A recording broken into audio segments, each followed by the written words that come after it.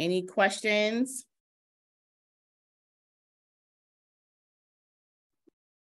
I have one, Jasmine. Yes. What was the difference or the big reason for Stripe over, say, Square? Well, with Square, I'm not familiar with Square. So I've never, ever used Square, like ever. So I don't really have much, feedback to give on Square. Now, my thing is with like PayPal. I feel like PayPal is a consumer-friendly service, especially with trying to like service disputes, where Stripe, they are business friendly. So if you ever get a dispute, they will, give you an opportunity to fight that dispute, provide, give you a way to be able to provide information or proof that the service was rendered. So that way they're not being able just to like, take their money out. So that's why I like Stripe over PayPal. But I mean, you just want some sort of payment processing system. Stripe is just the most, well-known, well-used one, but you can definitely use any kind of payment processing. I just say, just use the payment processing. You don't want to be worrying about people paying you late. I was talking to somebody this morning in my DM, and she was saying that she's frustrated with this client because she keeps paying her late, like paying her 2 to 3 days after the job. So of course that lets me know that, she does not use the payment process. And my first question is, how are they paying you? Oh, Zelle, Cash App, Venmo. So now you're at the mercies of when somebody will pay you, because you just can't snatch the funds like you can when you have a payment processing system set up. Okay, thanks. Are you using Square? I use Square, and it lets me take a deposit. Okay. Like a pre-authorization hold or actual deposit? Pre-authorization hold. Okay. Yeah. Because I know somebody was chatting in the group today and was, advising somebody to make sure that they take a deposit, a $20 deposit when they are booking the service. But, it goes the same thing, like the $20 deposit is being sent by Zelle, but I mean, they'll still have a delay in paying. Like, you're still at the mercies of, hey, I'm all done. Can you please complete X, Y, and Z? So I would definitely recommend. I hope everybody that has their business already set up that you have some sort of payment processing system. Now, Ms. Jasmine, did you now on Friday, if I'm not mistaken, was Stripe free, or does Stripe's charge like take a percentage out of your? Yeah. Yes, Stripe charges. They take it on the back end. So Stripe takes it on the back end, and they will, I think it's 2.9% with like 30 cents. Like, it's like little fees, but they add up. So they definitely take it out on the back end. Okay. And I guess now what my question was, which, you said like with like the booking koala and stuff, you had to have like some type of payment system. So what I was just trying to figure out, like, and I guess I'm confused. I don't understand like why we can't connect our bank account straight to Booking Koala, like for it to deposit, like something like direct deposit. So we could connect our account straight to it, so the funds can just be straight deposited into our account. So I'm just trying to figure out like why we had to go through that third party. Well, because your bank account, because even if you went through your bank account, what you would have to get is a merchant service, because your actual bank cannot go and get the funds from the other bank, right? So your bank is just the receiver, is just receiving the funds. So what Stripe does, it's a payment processing. So they actually have the authorization to get that person's card and to deduct the money from that person's card. So that's why you have Stripes, because with the bank account, they don't have any authorization to, or no authority or any access to be able to actually go into the account and take the money out. So like, even if you went to your bank, you'll have to talk to the business banker and get with their merchant services. And I don't even know if their merchant services has that option versus like, being able to just receive payments. I don't know, because I never used that option. But yeah, so that's the reason why you can't have the bank account connected to Stripe, and you have, to Booking Koala, because you need the way to actually take the funds out. So like, if you have your Booking Koala account set up, right? If you don't have PayPal or Stripe set up on your Booking Koala, when you scroll all the way to the bottom of the booking page, when the customer's booking, there would be no option to even receive a card payment. The only way that you'll be able to receive payment on there is through cash or check. And you definitely don't want to do that. You can't even create an invoice on Booking Koala. So you have to have some sort of payment processing system connected to be able to take the funds and to be able to accept card payments, not like CARD card payments from your clients. Okay, got it. So mainly that service is like our invoice, basically, instead of us making an invoice. They just create, like, doing the invoice and just getting the money for us. Like, I got it. Yeah. Okay, thank you. You're welcome. Stripe is like the cashier at the store. Yes. Okay, Eric, I think this question from Eric. So you're running ads on Indeed and getting horrible results. The only thing for Indeed, the only thing I can think of is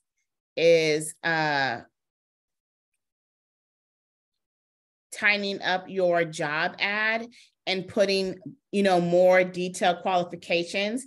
Now, also for Indeed, if you get a bad resume, are you reporting it so that way they can replace it with another one?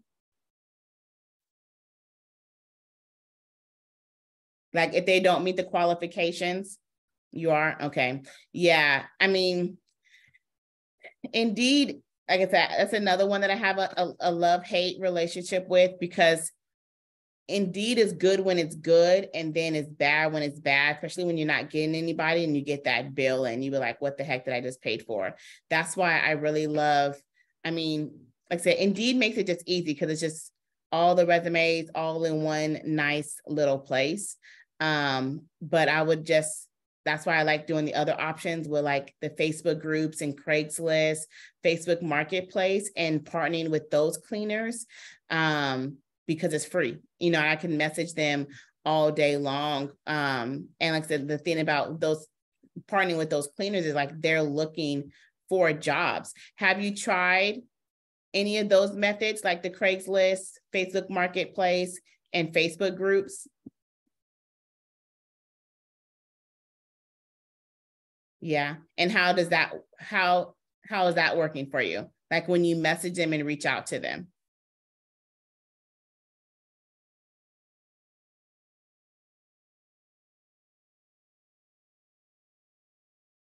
Yes, it's a hit and miss because it'll determine like if they respond back. And HR is always going to, it's always going to be a hard part. This is why companies like have like full HR funded HR departments. And then not only that, why they have like, I said the word in my head, temp agencies, because HR is a very hard part of the business. Like it's an extremely hard part of the business because it's a part of the business that has to be continually done. And it's costly. People spend a lot of money on HR and spend a lot of money on training and onboarding new people for them, like not to show up, like day one to be gone, right? Like the acquisition cost for a new cleaner can add up, especially if you're not getting a good return on your investment when you're having to spend so much money on Indeed. Most don't take 50 to 60. Yeah, I mean, it's tough. I wish I could like, I wish I could like have some kind of magic words to say, but I really don't. The only thing I could just say, like, it just something that just has to be continually done.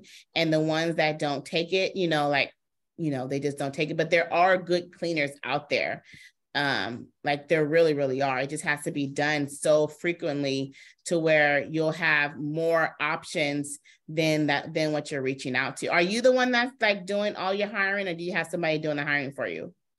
I'm doing all the hiring. So we've done ZipRecruiter. Oh man, that was a massive fail. Oh yeah. And then but the first time we started looking for cleaners, we went to Craigslist, and that was the first time that I realized Craigslist now you have to pay to run ads on Craigslist. I'm like, what? Mm-hmm. So we got like very few hits on that. Last night so we've been running this hiring campaign, or a campaign on Indeed for the past, it's been about a week. Every day we get at least one person who secures a Zoom call with us. Mm-hmm. Every single day. And every single day except for yesterday, we have been ghosted. The one lady who hopped on the Zoom with us yesterday looked like she just woke up. We specified on the advertisement, you gotta have at least conversational English, if not fluent. You gotta at least be conversational. Me and my wife sat and looked at each other the whole time, like, what is she saying? Like, I think she said she got upset when I asked her. My wife is a HR professional, so she kind of elbowed me in the ribs when I asked her, excuse me, man, what is your native language? My wife said, you can't ask people that stuff because, if they don't get hired, they can potentially go file EEOC, and they discriminated against me because they didn't know. But she got offended. Like, she was from Africa, from some country in Africa. But I swear to you, Jazz, we couldn't understand a word she was saying. And she said, I'm speaking English. No, you're not, ma'am. Yeah. And Texas is so hard because, the people out here are not very kind when it comes to that at all. For sure. So, yeah, our advertisement is really robust. We specify specifically the kind of candidate we're looking for. We have the deal breakers in there. The whole. So now, when you are looking though, so with that, you have the ad, right? But are you looking at people actually posting the jobs? Babe, do they have photos of themselves? Not on Indeed, no. Oh, okay. No, not on Indeed. But no, I mean like on Craigslist. Oh, on Craigslist. Yeah, we pulled the plug on Craigslist like about a month and a half ago. But even on Craigslist, I don't think we have photos, huh? No photos. So let me show you. And Naomi, I promise you, babe, I'm still looking too. Okay. Like I know you guys can see me, but I'm still looking on the back end. Okay. Eric, I'm about to go to Craigslist so I can show you what I mean. Okay. Okay.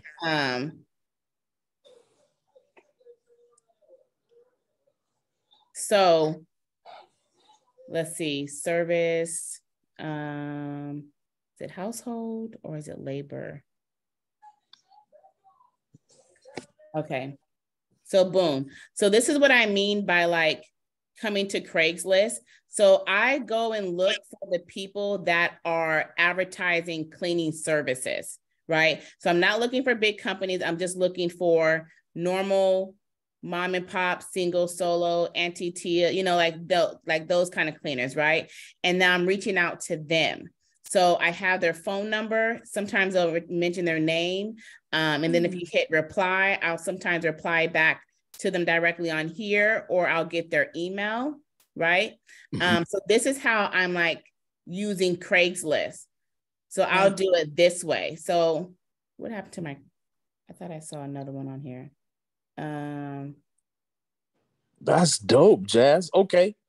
Nah, we haven't thought about doing this. Now, of course, you have your repeats because they're continually, advertising, but this is exactly what I mean by Craigslist, Facebook, and Facebook Marketplace, because I'm doing the same exact thing on here. So I come on here and I'll just type in maid, house clean, all the keywords, right? All the things. And then I'll just look up their advertisement on here, reach out to them. If it looks like it's a professional, like this one kind of iffy, I don't know if I would reach out to this person, but I don't ever want to like absolutely say no. But these are the ones I'm looking for. Okay. This is a perfect example right here. This is a solo cleaner, right? Yep. I have examples and pictures of her work. It looks like it's 2 of them. Well, I guess maybe 3, because this is a different girl. So I get this phone number and I'm calling them up because they're looking for cleaners. They're looking for clients. This is a gem, Jazz. Thank you. Yeah. You're welcome. Okay. Thank you. And then with the Facebook groups, what I do for the Facebook groups, I will go to the actual area that I'm servicing. So let me show you on the Facebook group side. Let's see.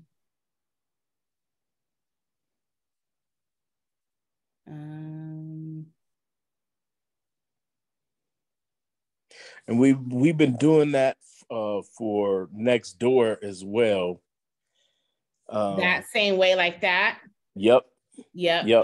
So yeah, so it's the same thing. So then I'll go into like a community. So like whatever area that or subdivision that you're servicing, then I find those Facebook groups and I type in maid service. So I'm looking for the people that are looking for maid services, right? I just made a post in Facebook group about this earlier. It was like, hey, I'm looking for maid services. And then you'll get a whole bunch of people that will, oh, try this company, try this, or my lady's really awesome, try her, right? But then in the mix of that, you'll get actual cleaners responding as well. So like, hey, I can help you, I'll send you a DM. Or I can help you, I'll send you a DM, right? And I'm reaching out to them. So then I'll respond on the post with like, oh, I'm looking too. Can I send you a DM? Just so she can keep a lookout and it's not just sitting in the request box.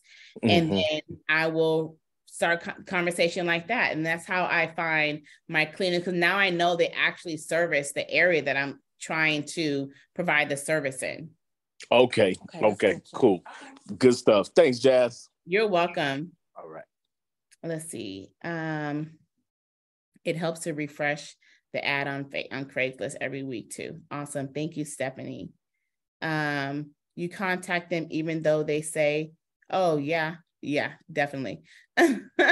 Because like essentially they are looking for clients, right? They're looking for clients. I'm looking for customers. So yes, I totally call them. I send them a text message. I give them a call. I send them an email. And then my approach is super informal because I don't want to come off like I'm offering them a job. Like they already have a business. So it's just like, hey, this is Jasmine. Do you still offer cleaning services in X, Y, and Z, right? And they're like, yes. They'll start asking me questions like, I have availability there. Like, okay, awesome. My name is Jasmine. I own a small cleaning company here in Dallas, and I'm looking to partner with some reliable cleaners. Do you guys have availability to take on extra clients, right? And then that is like my bait to see if they're interested. I was in sales and banking. So I have real tough skin when it comes to like sales. And this isn't sales, but you have to play the number game like sales, right? Like I understand the philosophy is I'll reach out to 100, right? 50 will answer, 20 will be interested, 10 is going to meet the requirements, and 2 is really going to be like my gems. So I understand the number games, and it's very similar with hiring as well. So yeah, I reach out to them. Most definitely. Okay. Any other questions about anything with, or pretty much anything? What, do you guys have any other questions? Please definitely take advantage of this period of Tuesdays. I want to make sure that you guys have all questions answered. And then Margarita, also I've introduced having new member orientation, because I'm getting a lot of messages where people's trying to learn how to navigate the new platform, or the platform in general, trying to figure out where everything is at. So if you're available, or is it on Friday or Monday? I think it's on Monday. On next Monday, if you're available at 7 p.m., you can attend that as well. And then I'll kind of just be giving a good overview of where everything is at, how you can really maximize your experience on the platform. Jasmine, I have a question. Yes. Okay, so I'm trying to wrap my head around this part. When you get like a lead and you're communicating with that lead, okay, and you're pulling up pricing the job that they want done, like let's say in my mind, I'm thinking that I'm going to go to my website and be filling out the quote thing with the number of bedrooms, number of baths, square footage as they're talking to me. So after I find the information, I pull that up, we discuss any discounts or whatever. How do I then, like, where does it go from there? Okay. And I'm so sorry. Okay. So you're saying like that you're talking to a client and you're currently in the process of booking them, right? Mm-hmm. Mm-hmm. And you give them the quote and they're interested. And then now what's next? Mm-hmm. Okay, perfect. So, and Naomi, I finally figured out where it's at too. Okay, so let's say you're talking to the client, they're totally interested, you put all their information in.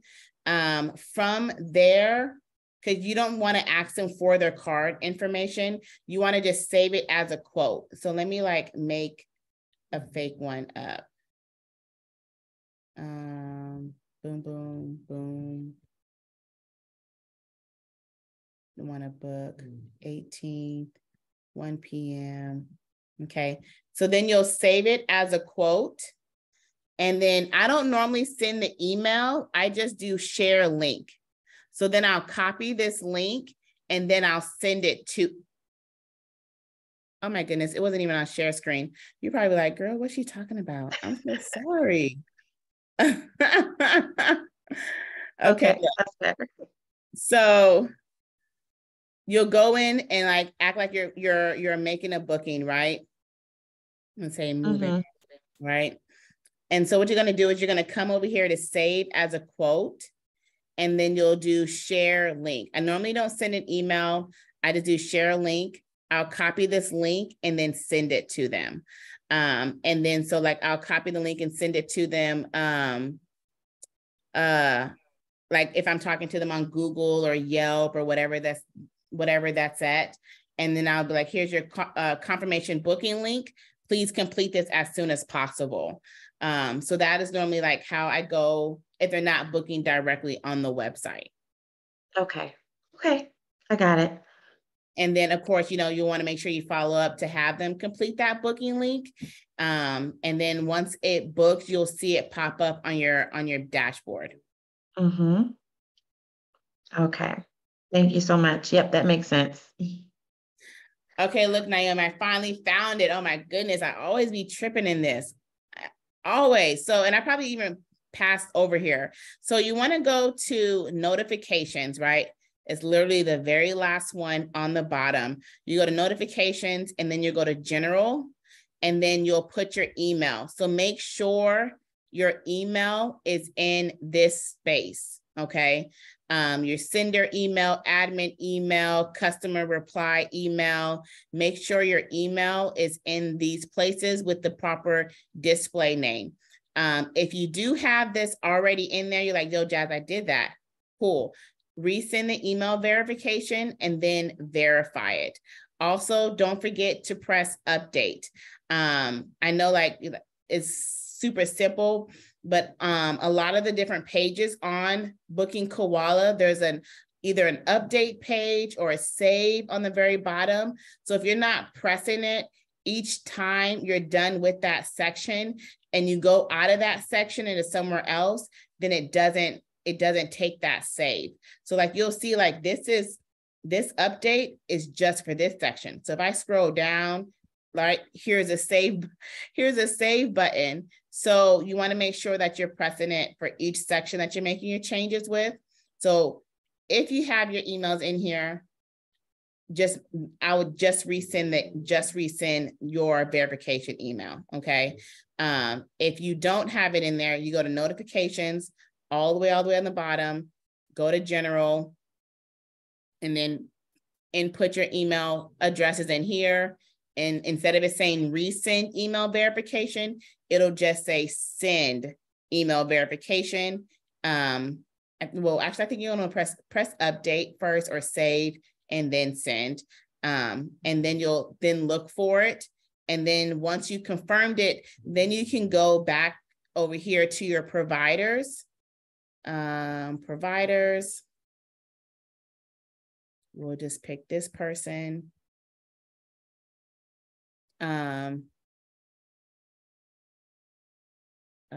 Where is it at? It's now look, I'm trying to find something else.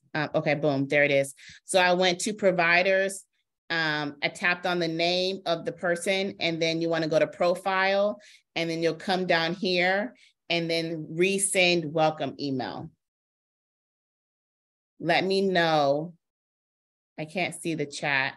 I mean the people. Naomi, let me know if you got a good understanding now of that area.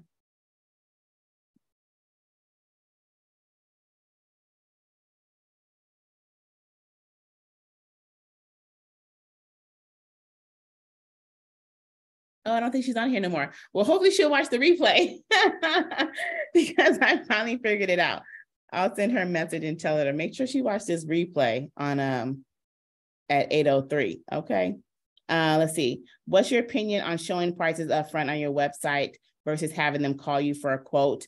I like the prices up front. I love the instant booking option because that's how I'm able to get that's how you're able to get bookings all throughout the night. Like, you know, that's the idea of passive income, like to where you're not having to work and you make that sleep money. You know, you can get bookings all night. So yeah, definitely instant booking, definitely. That quotes or sending the quote or have to call people. I mean, older people will understand that process. Younger people will be like, what? Heck no, they're just going to go to somebody else. So I would definitely recommend having like that instant booking on there. Any last minute questions? And we can go ahead and wrap tonight up. Let's see, are you still booking one-on-ones for site and process reviews, or will we now go on Circle and request it? Yes, so you can, I'll make a request. Normally you can just send me like a DM, but, and then we can do it on a call. Or if you have it, we can do it right now. Let's see, can I have an attorney contact? Please, there's a replay I was watching and I need it. Can I have the attorney contact? Oh, the attorney contact. Yes. I was like, you want the attorney to contact me? No. Is it on that? Is it on there? Let me check, see if it's on there. Because I thought it was already on there, but if not, I'll definitely add it on her space.